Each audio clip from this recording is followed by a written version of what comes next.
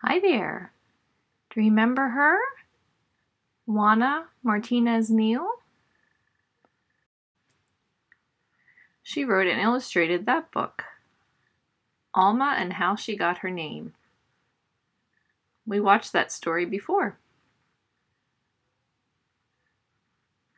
Now, today, we have a new book. Juana Martinez-Neal did not write the story for this new book, but she drew the pictures for the story. She partnered with someone who wrote a story, and then she drew the pictures for their story. You want to see what the story is? There it is. It's called The Messy One. You see the little pig? She's painting, making a big mess. She's messy. It's by Christianne Jones and illustrated by Juana Martinez-Neal.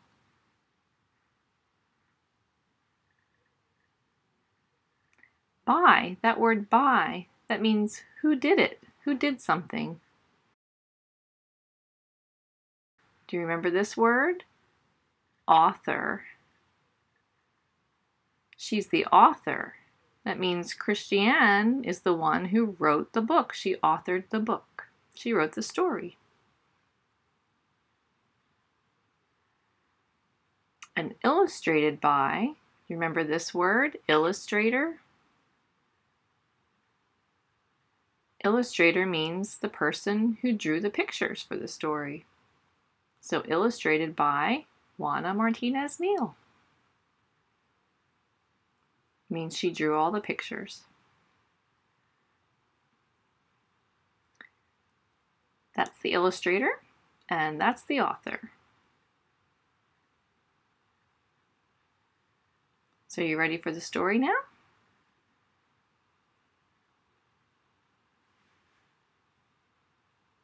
This little pig's name was Vivienne, and Vivienne was messy. She was a messy eater. She was a messy painter. You see that mess that she's making there? And of course, her bedroom was extremely messy. You see that? She has toys everywhere all over her bed.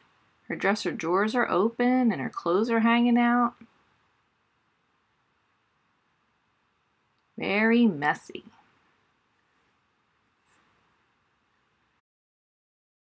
It bothered her mom. She said, Vivienne was a messy eater, and her mom had to clean it all up.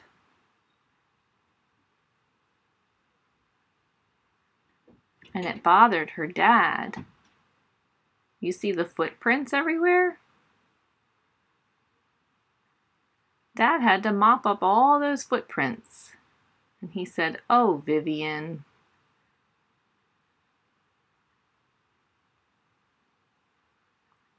And it bothered her sister too. She said, Vivienne, where's my favorite shirt?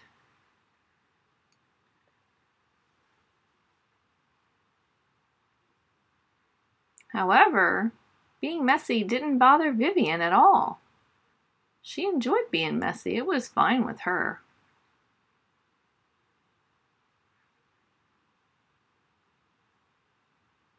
Vivienne was really proud of being messy.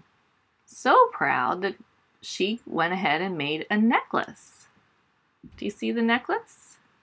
M-E-S-S-Y. That spells messy. She was so proud that she wore a necklace that says, I'm messy. Vivienne wore that necklace every day. It was her favorite thing to wear. And she never left home without it.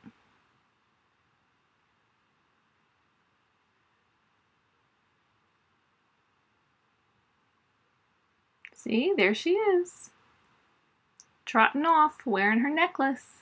that says messy. Maybe she's going to school. Then one especially messy morning,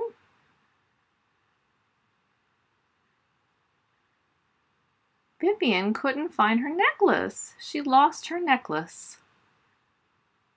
She couldn't find it. She was upset.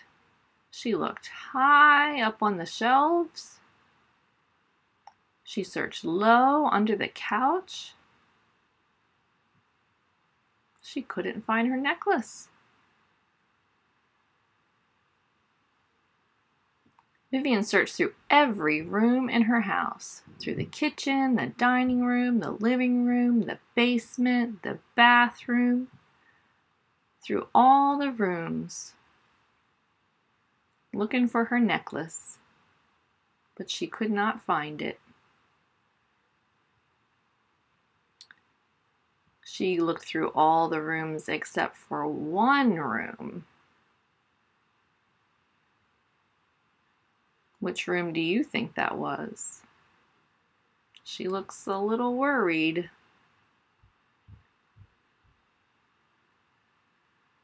You think it's her room? Maybe the really messy room? Maybe.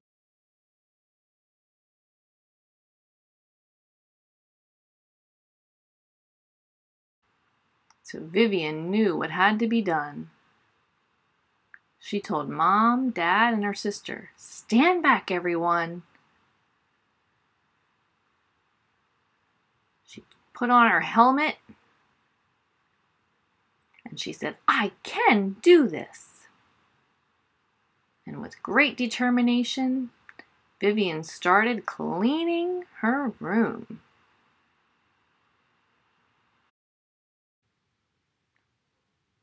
Vivienne started cleaning, picking up all kinds of things, putting them away. She kept on working. When she got sweaty and sweat dripped into her eyes, did Vivienne quit? Did she stop? No, she wiped the sweat from her eyes and she kept on cleaning. She put all the books, pencils, and papers in the right place. Then Vivienne moved on to her clothes. All the clean clothes that her mom had brought to her room and Vivienne had left all over the floor. Vivienne knew what she had to do. She had to pick them all up and fold them. She folded and folded until she had a big pile of clean clothes. Her sister's laughing at her. I wonder why she's laughing at her. Uh-oh. What happened? Her big pile of clothes fell on top of Vivienne. Oh, oops. When that happened, when the pile of clothes fell on her, did Vivienne quit? Did she stop working? No, she did not. She kept on cleaning. She picked those clothes up again, folded them all up again, and piled them up again. Then Vivienne gathered piles and piles of toys. She picked up so many different things and put them in piles. And when Vivienne slipped on one of her little toy cars and fell and hurt her head, did that make Vivienne quit? Did she stop working? No, she did not.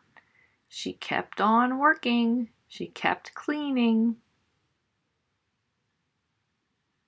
She stood herself up, brushed herself off, and kept on going. After a long afternoon of hard work, sweat, tears, and cleaning for hours, putting things away, finally Vivienne was finished. Her whole room was clean. She felt very proud. See what she says? I did it! Vivienne was delighted. Now her room was all clean. Did she find her necklace? Vivienne looked again. And guess where she found her necklace? Do you have an idea of where she might have found it? Where do you think? You want to see? Oh, there it is. You see where the necklace is? It's in the box where the necklace belongs, the jewelry box. That's where she's supposed to put it. That means when Vivienne took off her necklace the last time, she put it in the right place. So did Vivienne have to clean up her room? No, she didn't. But Vivienne realized that whole ordeal of looking and searching and trying to find her necklace and cleaning her room was a lot of work and a lot of worry. So after that day, from then on, Vivienne changed. She was still a messy eater,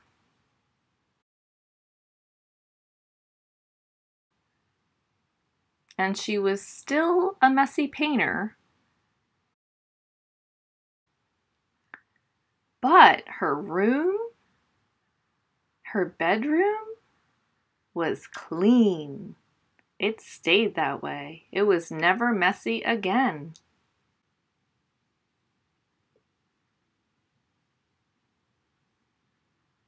So Vivienne was still proud of herself. She was proud of being messy, but that changed a little bit. She added another necklace. Do you see what it says there? Sometimes. That spells sometimes. Sometimes messy. She's proud of being sometimes messy, not all the time messy now.